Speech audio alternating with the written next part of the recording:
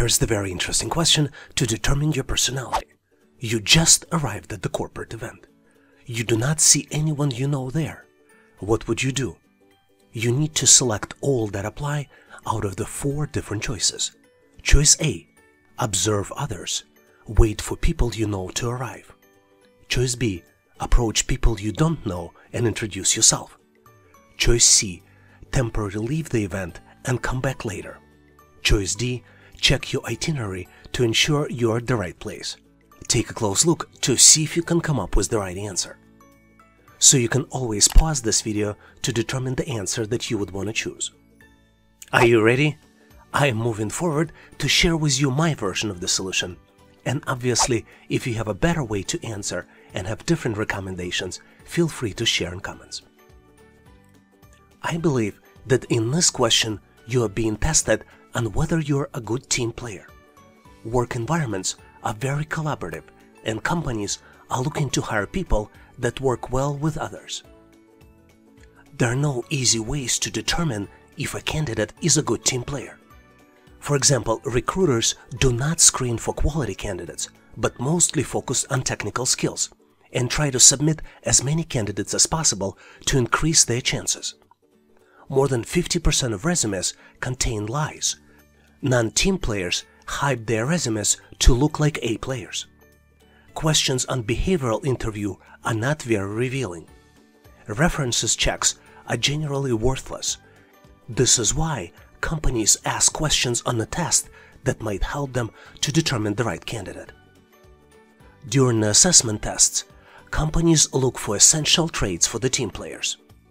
They typically look if the candidate is social, if candidate adapts easily to difficult situations, if candidate tackles challenges with enthusiasm, and whether potential employee is a creative problem solver. They also look for the red flags, and typically red flags are that the candidate likes working solo, doesn't take initiative, and maintains a status quo. Obviously, with these types of questions, there is no right or wrong answer, but there is a least recommended answer which you can spot based on the red flags. Because red flags are that the candidate doesn't take initiative, afraid of unfamiliar situations, and passively maintains status quo, the choices to avoid might be choice A, observe others and wait for people you know to arrive, or choice C, temporarily leave the event and then come back later. Based on what we know, organizations are looking to hire people that are team players, that can introduce themselves and feel comfortable and confident in unfamiliar settings. One thing to keep in mind is that you always want to be honest and answer how you would behave. But you also need to understand that your behavior is unpredictable until you're actually in this particular situation. Are you sure you will never behave as the best version of yourself? Can you become intentional and be courageous even if you feel uncomfortable about the situation? Keep in mind that you can also change yourself and behave as a team player. Considering that team player traits are being social, being easily adaptable, and being creative problem solver, the most recommended answer here is choice B. Approach people you don't know and introduce yourself. Do you have a better version on how to answer this question? Please make sure to share in comments.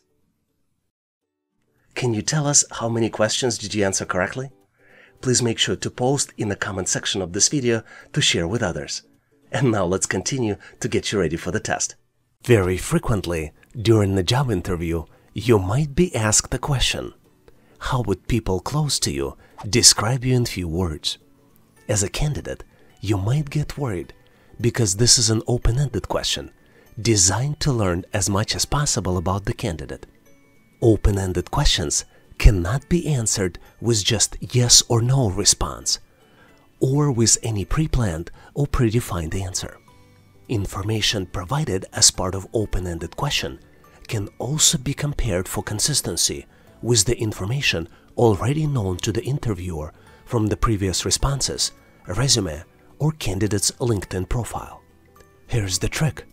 Even though open-ended questions don't have the right or wrong response with the correct answer that resonates with the interviewer, you have an opportunity to increase or decrease your chances to get hired.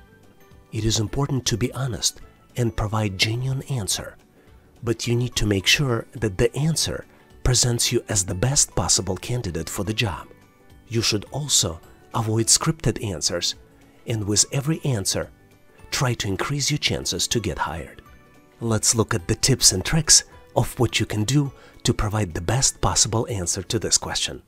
Using 3 simple steps below, you can dramatically increase your chances to get hired. You can link your answer to desirable traits for the target job. For example, in step 1, you can link your answer to desirable traits from the target job using the job description. In step 2, you can determine expected job competencies based on your own job experience. For example, you can differentiate entry-level, individual contributor, or managerial positions. And in step 3, you can provide samples from your previous jobs or from your educational experiences to demonstrate that you have the desired competencies and you will be successful on the job. For example, you might be applying for the entry-level analyst job, and one of the expected qualities from the job description is open-mindedness.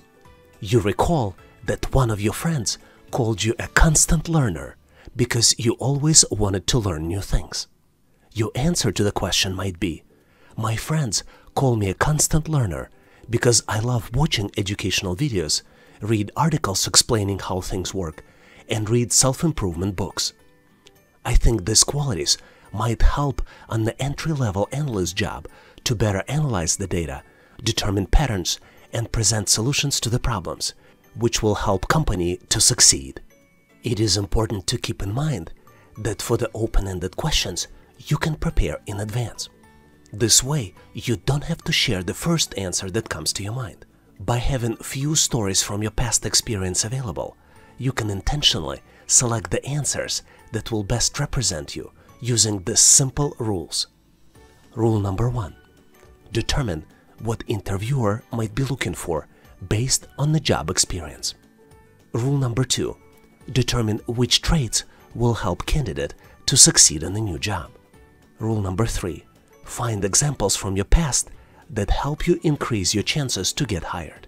Rule number 4. Avoid negativity and present yourself in the best possible way. And rule number 5. Align answers with the overall story you are presenting to the interviewer and be prepared for the follow-up questions.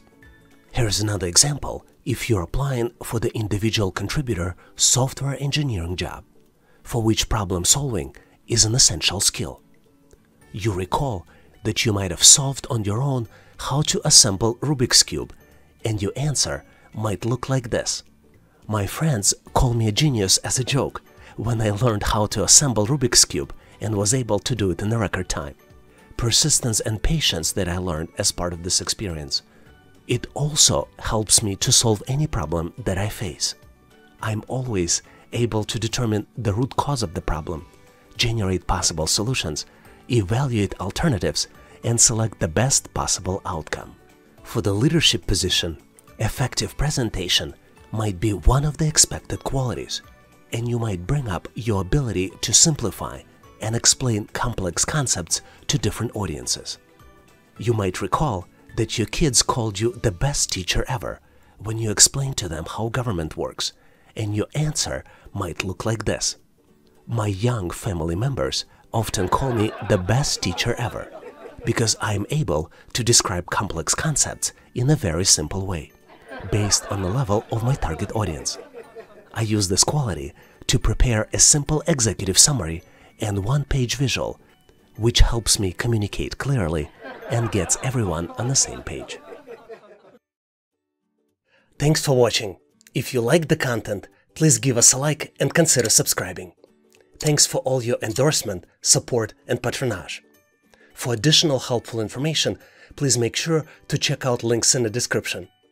For detailed list of available resources, I encourage you to check out resources page on our website, howtoanalyzedata.net/resources.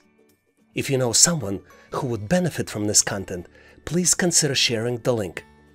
Please leave the feedback, corrections, or suggestions in comments. And all the best on your journey. I'll see you in my next video.